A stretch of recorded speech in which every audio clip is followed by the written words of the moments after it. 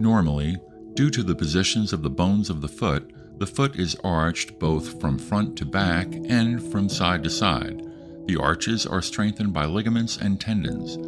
The arches help the feet support the body, and with the muscles and ligaments, they act like springs to propel the body when running and walking. This reduces wear and tear on joints and conserves energy. Nevertheless, different reasons may lead to a condition when the foot arches become flattened, allowing the entire soles of the feet to touch the floor when standing.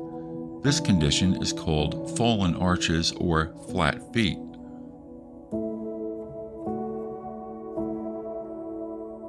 When the arches flatten, the feet roll inward.